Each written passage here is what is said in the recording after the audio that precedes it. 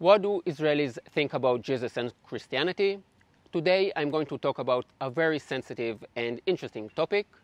Before I start, I would just like to say that most people who talk about this topic on YouTube have an agenda. I'm taking a step back here and just trying to outline the Israeli view on this subject.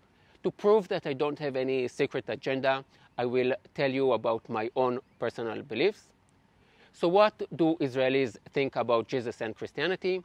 In short, Israelis don't think too much about Jesus, and as far as I see it, there are three reasons for it: a technical one, a historical one, and one that concerns a basic concept of Judaism that most people are not aware of.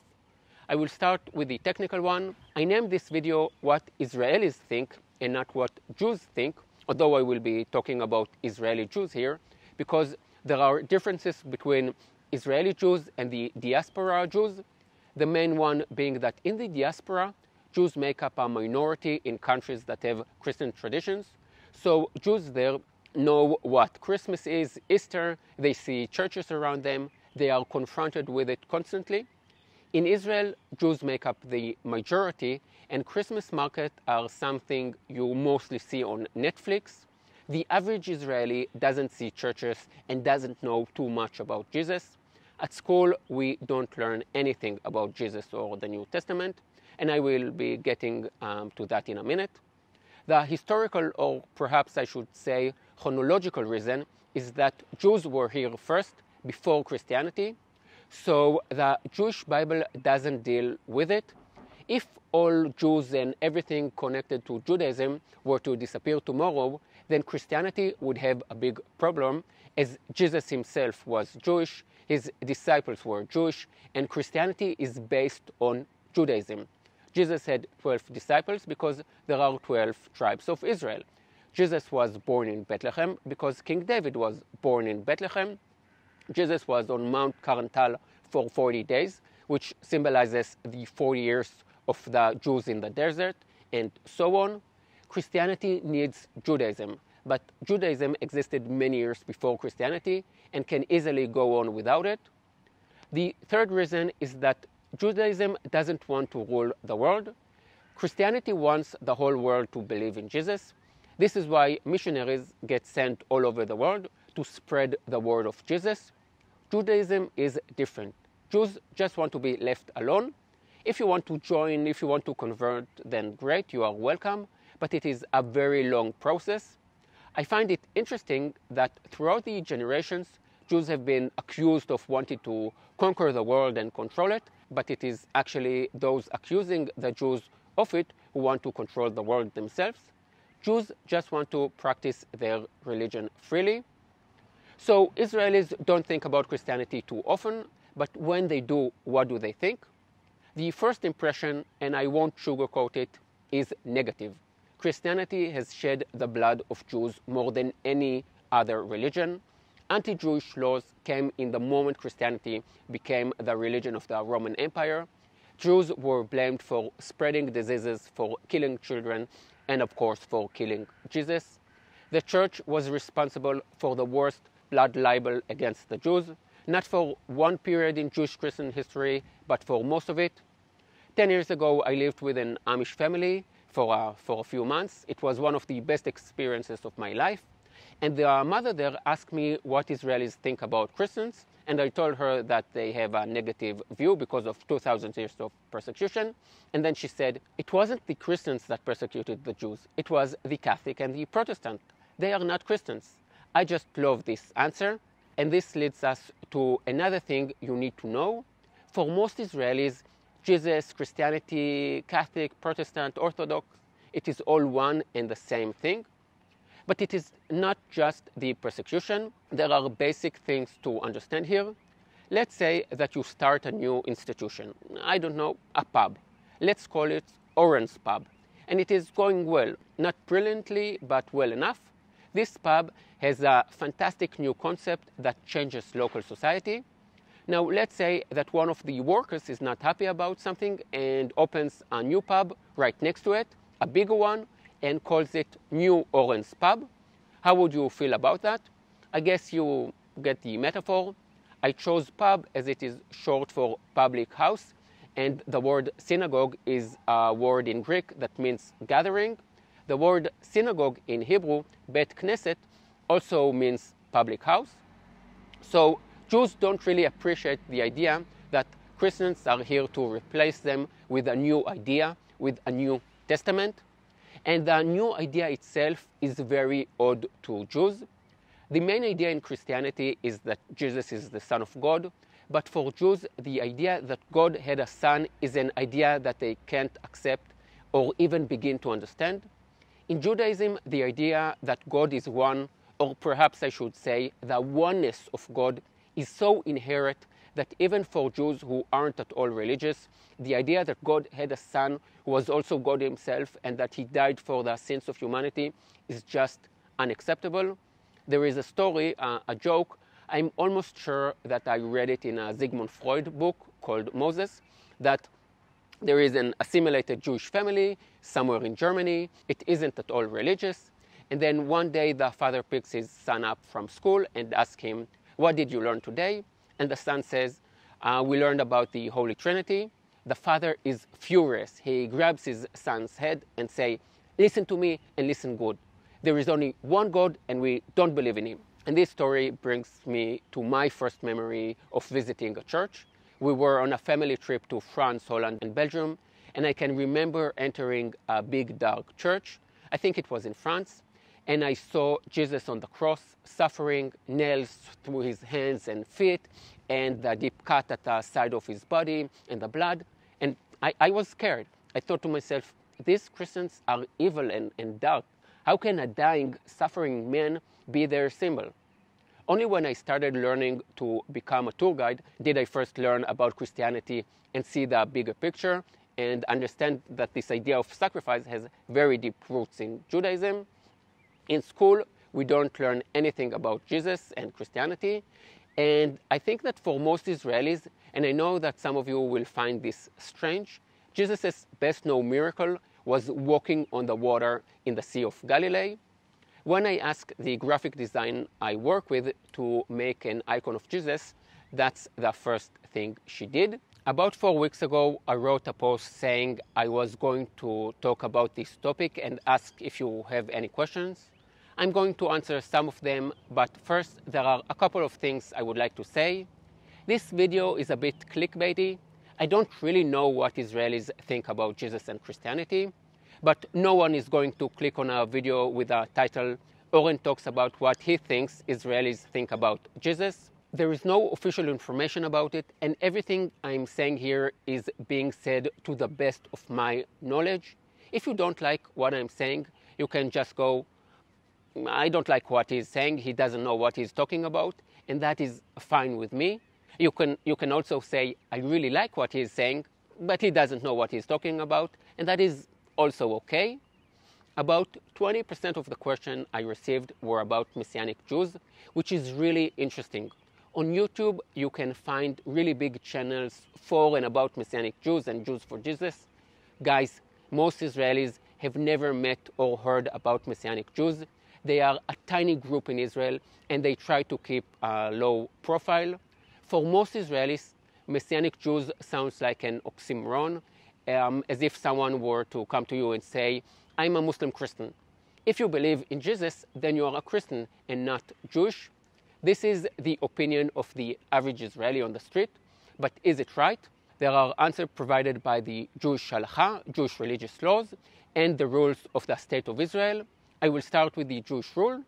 If you were born to a Jewish mother, you are Jewish. It doesn't matter what you believe or if you believe.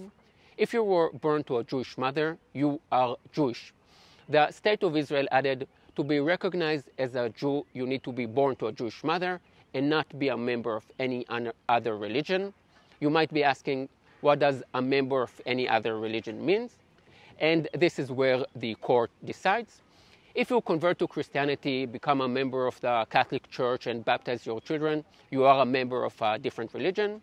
If you are a Jew who believes in Jesus but doesn't go to church, I don't know. I hope that in the next few months I will be going to Haifa and making a video about the story of the brother Daniel. It is a very interesting story. I will say that many religious Israelis, especially American religious Jews, flip out when they hear the term Messianic Jews. 99% of Jews have no problem with people saying that they are Christians who believe in Jesus, because then it is clear. But if you believe in Jesus and if your mother is not Jewish, then don't say that you are Jewish. And for many religious Jews, Messianic Jews are seen as traitors from within. Oh yes, I'm Jewish. Let's open the Bible. Isaiah 53. Interesting. Now, I won't go there to this religious discussion. There are 2 YouTube channels dedicated to this topic, one for Israel and Rabbi Tuvia Zinger. The links will be below. I was asked about my personal beliefs, and I will provide an answer. But first, please give this video a like. That way, if you don't like my answer, I still have your like. I am Jewish. Do I believe Jesus existed? Yes. Do I believe that his teachings were relevant 2,000 years ago? Yes. Do I believe that his teachings are relevant today? Yes. Do I believe that he is God? No. Do I believe that Jesus is the Messiah? No. I gave a lot of thought to whether I should answer this question. First, because I'm not sure that my personal beliefs are relevant to this video, but I understand your curiosity. And the second thing is that I'm a tour guide, a Jewish tour guide who mostly speaks to Christian audiences. How do I put it all together? This question bothered me when I was doing the guiding course, and I asked my teachers about it. One said that she talks about the historical Jesus that she believed existed, and the other one said, when I talk about it, I believe it. At the time, I didn't understand what she meant, but now as a guide, I get it. Once you are telling the story, you are in the story. Another point to make is that our job as guides is not to be priests. We are not religious leaders, but rather it is our job to connect the traveler to the places and events that took place in a given location. It makes perfect sense for a Jew to talk about Jesus, seeing as Jesus and his environment were Jewish. I hope that it all makes sense. I don't usually talk about these topics with groups. I have to say that it is much easier to talk about these sensitive topics in a video. You think that I'm talking to you, but it is not true. Let me show you. I'm actually talking to a swing and to a slide. Sometimes it is easier to talk to a camera in an empty playground than to a group of people. The next question is, are they open-minded enough to read the New Testament and see if it proves to be true? A second question, if I may, is, if not, then why? Most Jews do not read the New Testament, just as most Christians do not read the Quran and other books that are holy for other religions. Another question that had many variations is, why don't Jews believe that Jesus is the Messiah? There are certain things that need to happen when the Messiah comes. You will hear different ideas, but I will sum up the main ones. The temple will be rebuilt, there will be world peace, and all Jews will come together in the land of Israel. Since Jesus didn't fulfill this criteria, he is not the Messiah the Jews are waiting for. Where do Israelis get information about Christianity? From American missionaries, from talking to Orthodox Catholic people living in Jerusalem, from TV. And is the average Israeli even interested in Christianity? As I said in the beginning, Israelis are not interested in Christianity. It is almost a non-issue in Israel. As for missionaries, I will say that Jews don't want Christians to show them the light and try to convert them to Christianity, not with carrots or sticks. And by the way, carrots are not allowed in Israel. I mean, all vegetables are allowed in Israel. Israel is a democracy, but it is illegal in Israel to promise material goods to someone on the condition that he or she converts. In Hebrew, we don't say convert to Christianity, but lehitnatzer, which means like Christianized. And this word has very negative historical connotations. Next question. How do Israelis feel about secular Gentiles who have abandoned the churches they grew up in? Would they like us to come and see Israel as secular tourists? Here I'm talking about what Israelis think about Jesus, but as for you as tourists, Israelis really don't care if you are Protestant, Catholic, secular, Muslim, your nationality, profession, where you come from, all of that is much more interesting than your personal beliefs. I guarantee no Israelis will say to you, oh, you are from London, so you are part of the Church of England, and you believe in Jesus. No, you can visit all the religious sites, Jewish, Muslim, Christian, from a totally secular or purely historical or artistic perspective. And as the chief rabbi of Nirvana said, come as you are. But two important side notes. A lot of tourists join groups that don't fit in with their personal beliefs. Don't join a church tour if you don't know it and see eye to eye with them. Israel is different from most countries in the sense that there are so many layers to each place. A Jewish tour in the old city of Jerusalem is very different to a Catholic tour or an evangelical tour or a general tour or a Muslim tour. The second point is that for many years, the Israel Ministry of Tourism was very lazy and only sold Israel as a destination for Holy Land tour groups. In the last few years, things have started to change for the better, and the Ministry of Tourism has started to appeal to other audiences, including independent travelers, city tourists, desert tourists. I've put a lot of thought into making this video. Sometimes I ask myself, why do I need it? Why I have to enter all these minefields? There are 1,000 other videos I could have made. I don't have a clear answer to that, but once I read your comments, I almost always have the nice feeling that I did the right thing by talking about these sensitive issues. When I shoot videos in Jerusalem, I often get recognized, and on my last few visits to Jerusalem, I also got recognized by some Orthodox Jews who I would never have guessed would watch my videos. And I asked them if it bothered them that lots of my videos are about Jesus and churches, and told them that I was planning to make this video. And all of them said that they would like to see more videos about Jewish sites, but they still enjoy learning about Jesus and churches, even though they don't believe in Jesus. A religious American Jewish girl told me that she shares more values with Christians in the US than with secular Jews over there. And a modern Orthodox lady I met while filming in Machne Yehuda told me that she enjoys learning about Jesus, although she doesn't believe that he's the Messiah. After all, she said, he's the most popular Jew in the world. So maybe that's another way to look at it. This video can be seen as a video about what Jews think about the most renowned Jew in the world and his followers. I am a very big believer in Jewish Christian values. This is a major part of Western society, and today the relationship between Jews and Christians has come a very long way. It is in a good place and hopefully will only get better. That's it. I hope you like this video. If you have questions, then please write them below and maybe I will do a follow-up video. Thank you guys for buying me beers and for your support now that the skies have closed again. It is very much appreciated. See you in the next video. Yalla bye.